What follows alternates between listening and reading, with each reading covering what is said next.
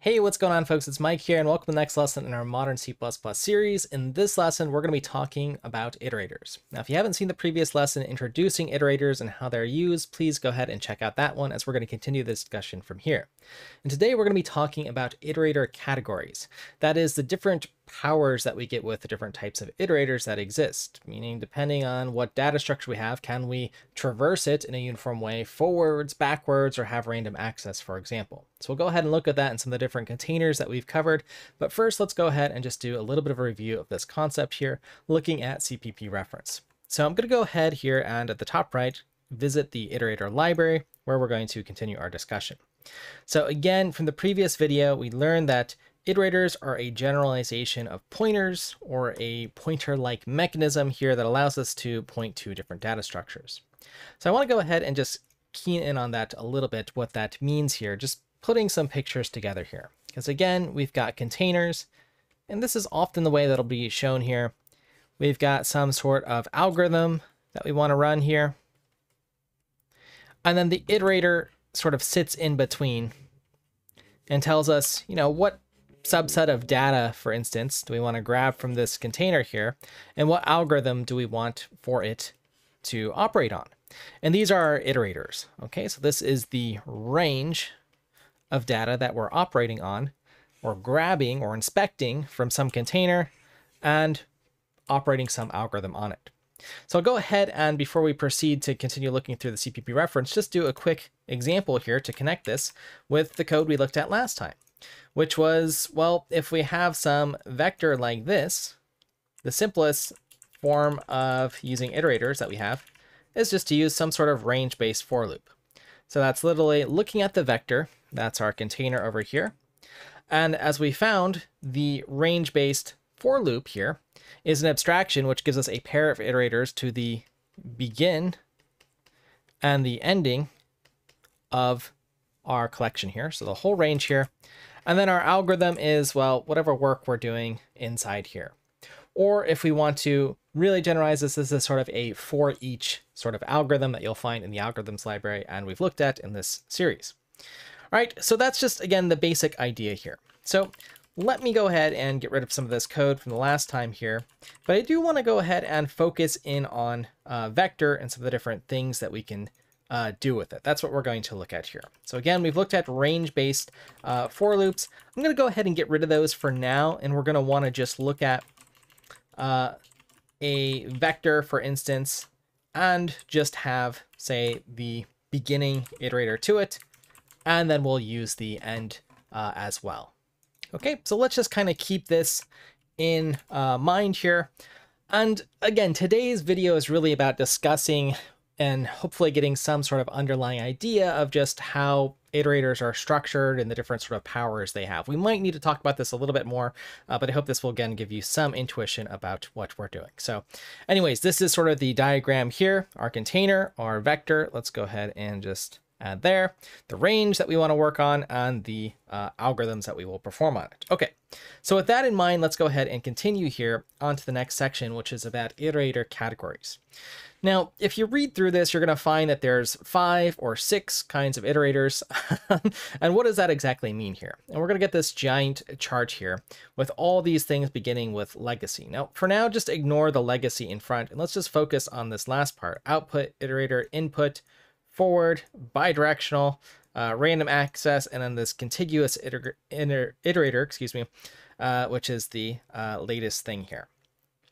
So what exactly are these different iterators, and what does it mean here? And we have the different types of operations here that are supported here. Okay, so can we write out data? Can we read data? Okay, well, it looks like we can do that in most of the cases.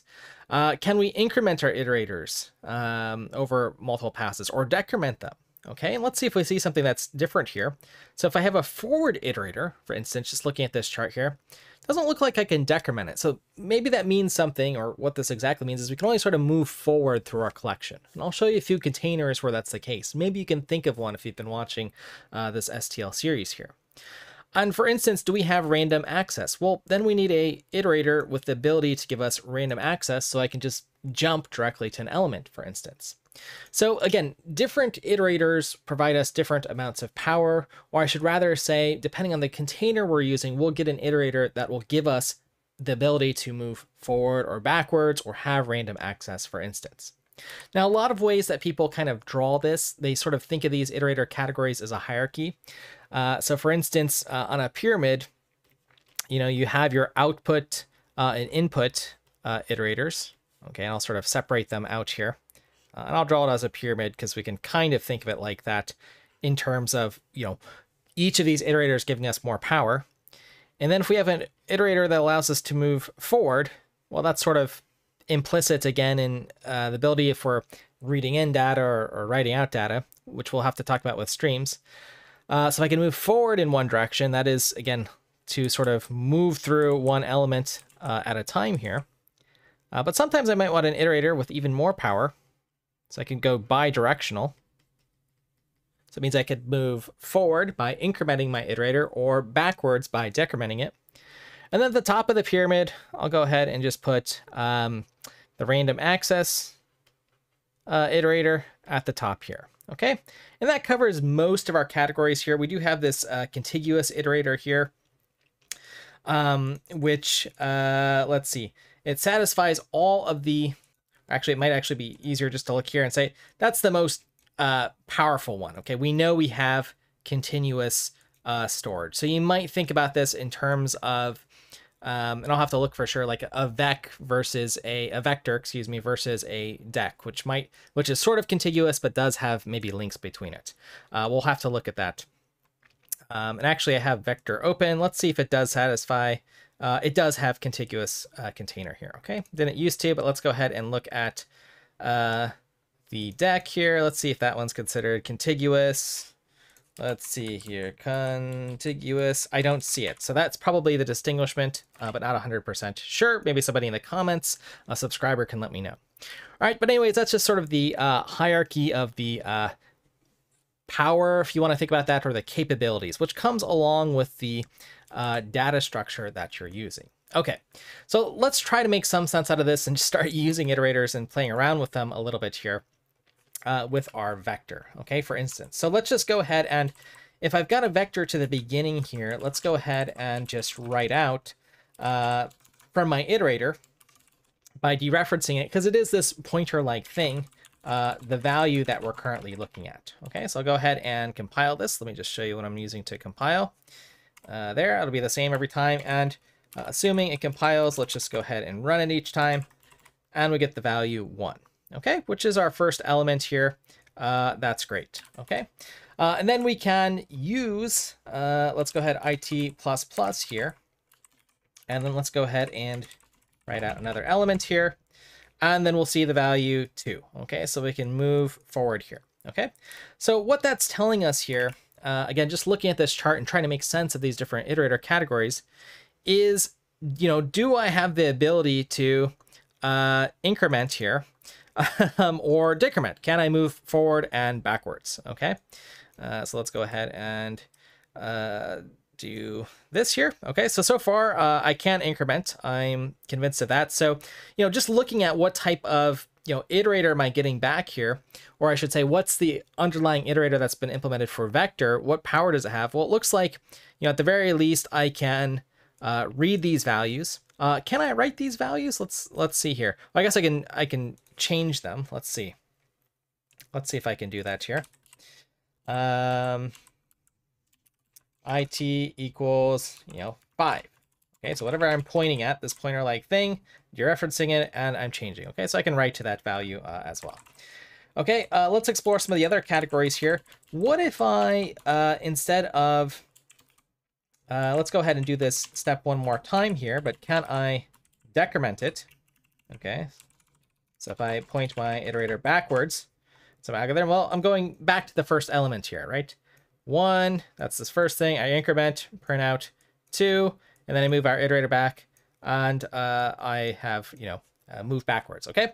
So that is looking at our categories here. Again, this ability to decrement, okay? What if I just want to sort of move instead and do like plus equals 3 or something like that?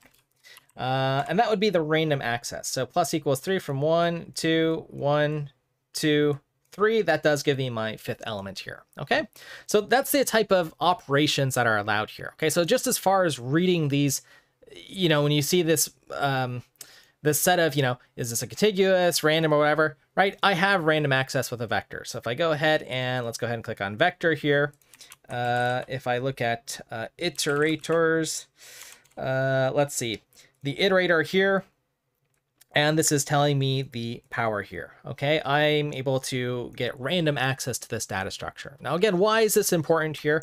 Let me just go ahead and search it here. Random access iterator, because this is telling me when I use .begin or .end, again, what power I have with this particular container. So you'll know, for instance, you look at iterator and say, okay, yeah, I can randomly do point arithmetic, right? And if this is, you know, this is not the same as just moving forward 3 times, right? When we have an array, just be clear, when you're accessing an array, something like this, that is the equivalent thing of, right, dereferencing some array, you know, and then adding the actual like pointer arithmetic to it. Okay, that's the idea here. Okay, so we're getting a random access.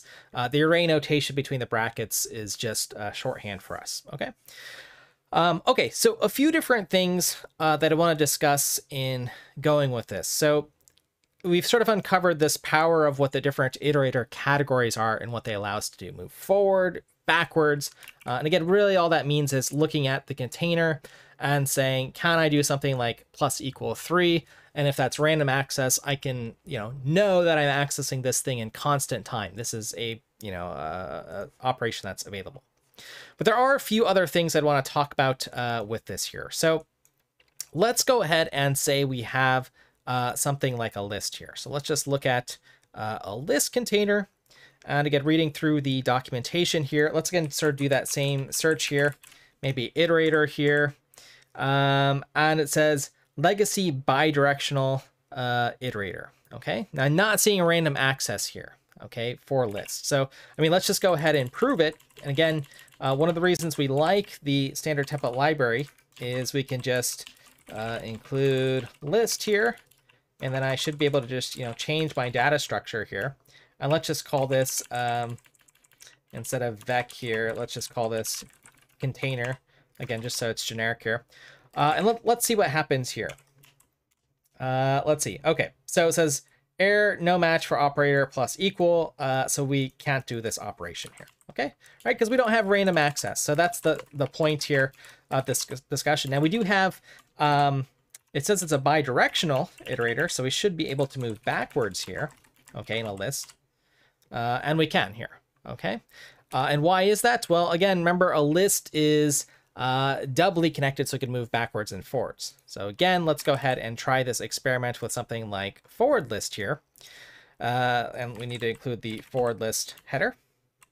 So let's go ahead and include forward list. And let's change our data structure to, forward list. Forward list, all right. And again, let's go ahead and see if this gives us any complaints here. It says, operator minus minus, we can't do that, okay? And it's saying, okay, postfix, then maybe we guess and say, well, does it have a, you know, can we do a prefix? Nope, still can't do it. And we'll go ahead and look at the iterator categories again for forward list. And I'll go ahead and search, I've already got iterator here, and this is a forward iterator, so I can move this container forward, okay? So that's what this, you know, table is, and this, you know, blob of words is basically saying here, these things that seem like they're long. Again, our categories, we're figuring out what is the uniform mechanism in which I can investigate data from beginning to end here. All right, folks, so with that said, I'm gonna go ahead and end this video here. I hope that makes sense and hope that gives you some idea of just when you're choosing a data structure, and maybe thinking about how you're going to access and work with that data. Again, how to read these sort of different iterator categories and understand them and know what sort of iterator that you're getting. Now, later on, we will look at, for instance, writing our own iterators, and we'll have to think about this, how we work with things. So make sure you check out those lessons that'll come later in this playlist, or as always, you can just sign up on my site, track your progress, and keep an eye out for that lesson there. So with that said, folks, thanks for your time and attention. I hope you enjoyed this lesson, and I'll look forward to seeing you in the next one.